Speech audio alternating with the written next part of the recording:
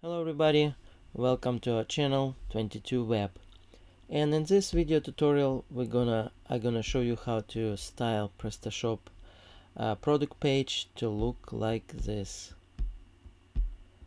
And we're gonna work with Prestashop 1.7.8.3. And before we begin, I wanna ask, please consider to subscribe to our channel if you haven't subscribed. And if you like this video tutorial, please hit the like button. Thank you very much. Styling. So let's begin. We're gonna start with styling area around big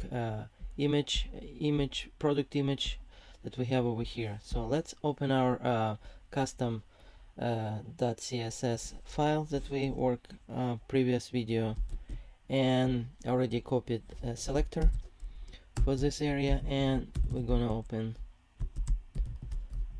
curly bracket.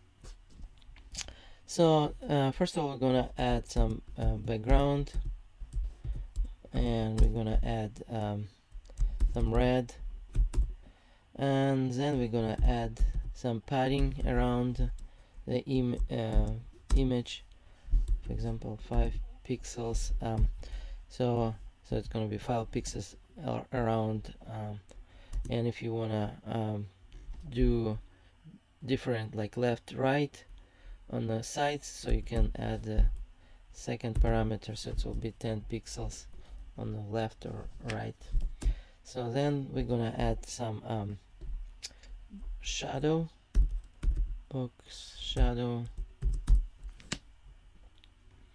It's gonna be 0 pixels, 0 to 10 pixels, and 10 pixels blur, and black.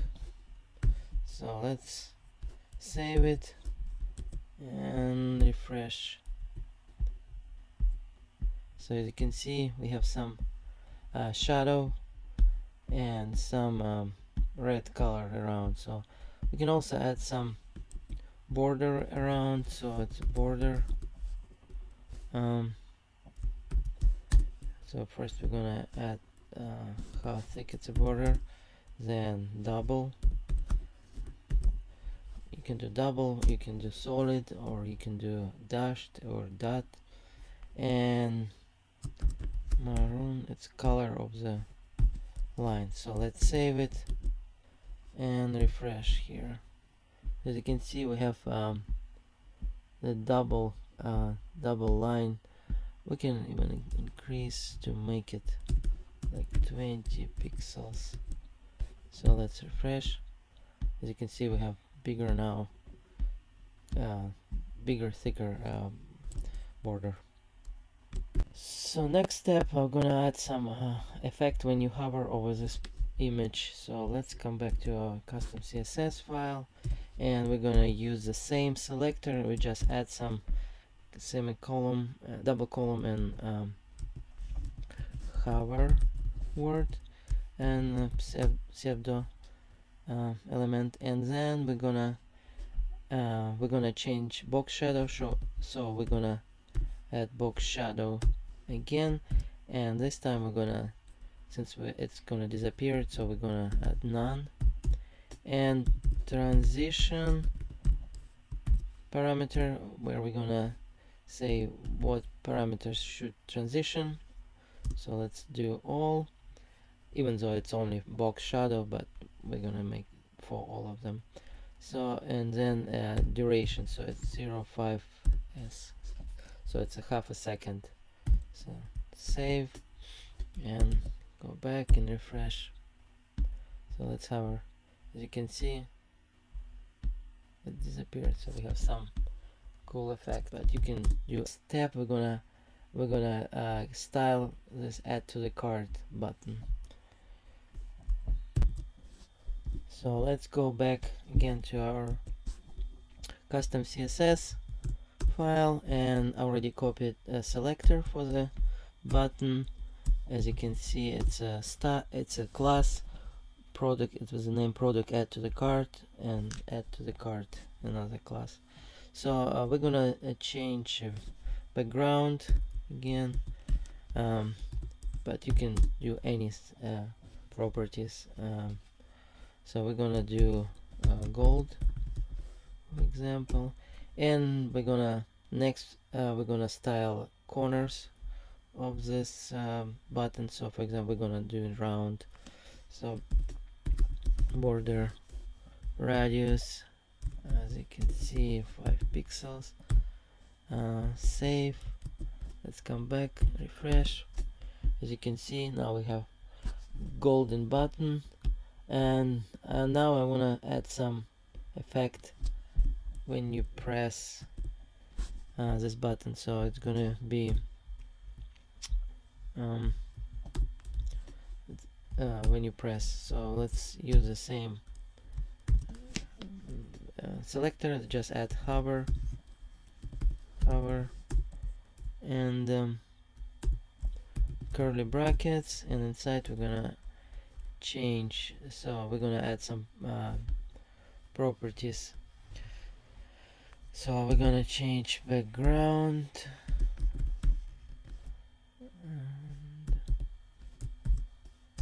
to brown, and we're gonna transition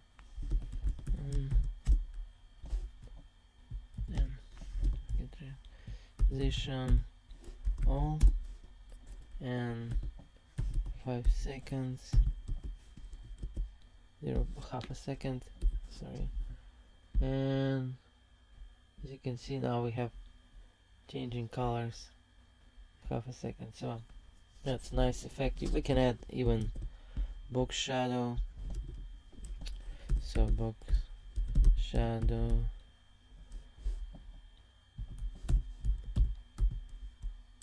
as we did on the previous for the image, 0 0 5 pixel. Since it's smaller, let's do gray. Let's refresh. You can see we have some shadow behind. So next step, we're gonna style this this area with description as product details. So it's a tab. Gonna style tab and content of the tab. So first we're gonna style, change the color of this big area, whole area. So for this we need to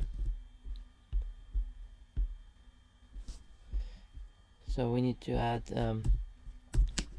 selector, div, tabs, selector, and then curly brackets, background, light blue.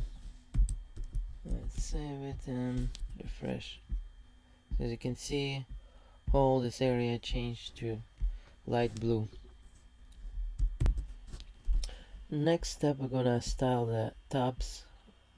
This tab, not active tab. So let's come back, and already copied selector, and let's do background, change background to beige.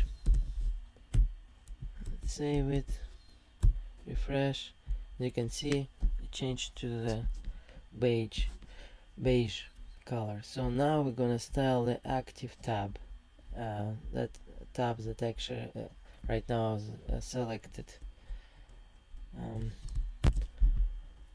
So let's go back again to our custom CSS and add another selector, and we're gonna do background,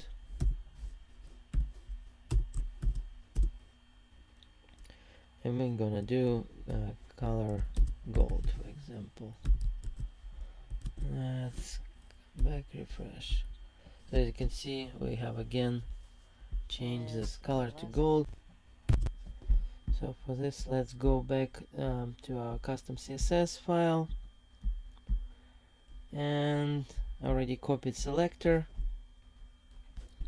Let's selector with a parameter. So we're gonna style the header.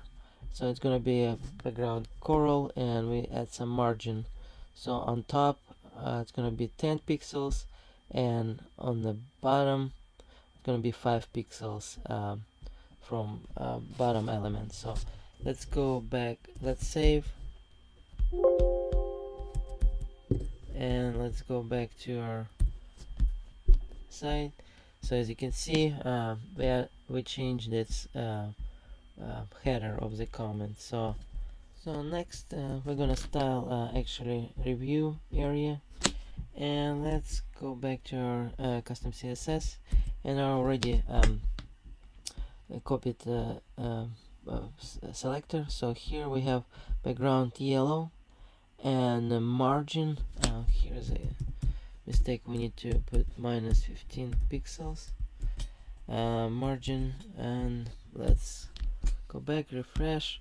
As you can see, it changed the background, and I guess on the bottom we need different margin. So margin bottom will be 10 pixels. Save, and let's go back. You can see now we have margin with a 10 pixels. So actually this is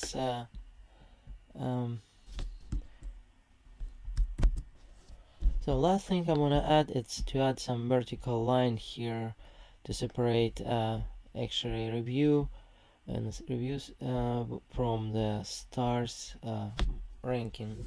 So let's go back to our custom CSS, and I already copied this selector. So we add to that selector, to that class, product comment list item and comment info. So I add some border right properties. So let's save, come back and refresh. See, as you can see now we have this vertical line. It's kind of look nice a little bit. So here you have it. We have this product page. So if you have questions, just ask in the comments below.